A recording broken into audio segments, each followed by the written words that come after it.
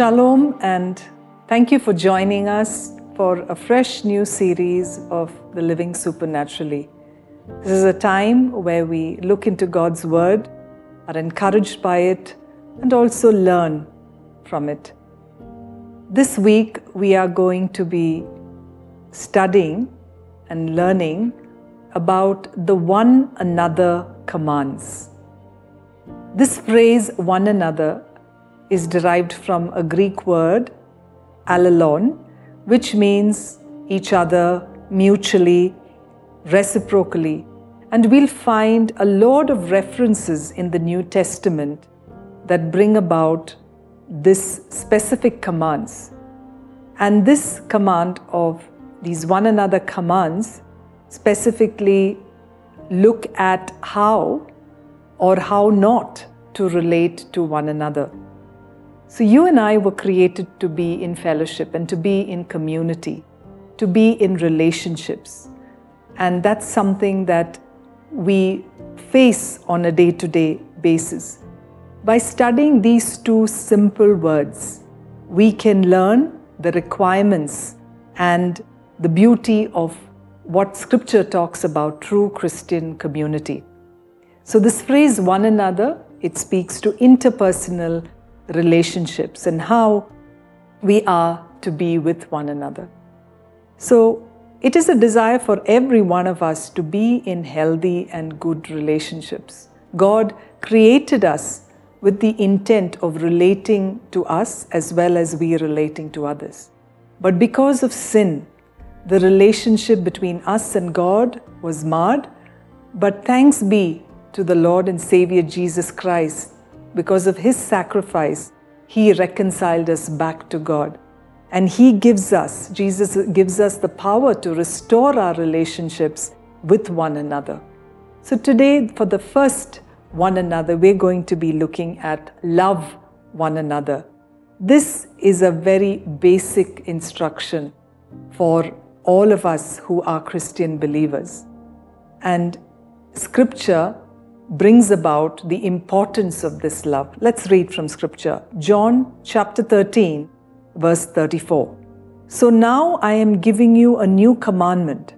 Love each other just as I have loved you. You should love each other. More than anything else, solid relationships are characterized by love. In fact, it is one of the defining characteristics of a Christian believer. Christian love is not just a feeling. It is a sturdy kind of love that sticks through thick and thin. It is a sacrificial love. It is an unconditional love. It is a giving love. And when our relationships are governed by this kind of a love, everything seems to be so much better. Relationships thrive. People are happy.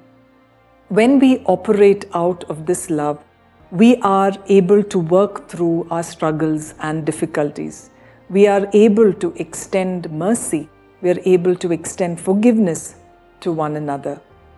How are we able to love like this? Because we have experienced the love of God the Father, who sent His only Son, Jesus, to die for our sins on our behalf so that we could spend an eternity with Him. We could spend a loving and an everlasting relationship with Him. Now, as we talk about other one another commands going forward, let's remember that all of them flow from this one command: love one another. You can't be patient, you can't be accepting, you can't be forgiving to another if you don't first love them. If you want your relationships to be stronger, start to pray that you would be filled with this kind of a love. As you model this Christ-like love, you will begin to see that your relationships with others begin to thrive and begin to grow strong. Let's pray together. Heavenly Father, we thank you for the beauty of your word that teaches us how we can relate to one another.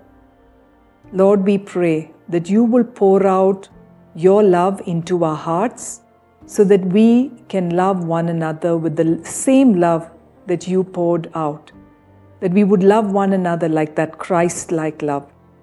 We pray that our lives will be built on the love of Christ, so that whatever we do and say with others is out of this sacrificial and unconditional love. In Jesus' name we pray. Amen. Thank you for tuning in to Living Supernaturally. For more resources to strengthen your spiritual walk, please visit apcwo.org.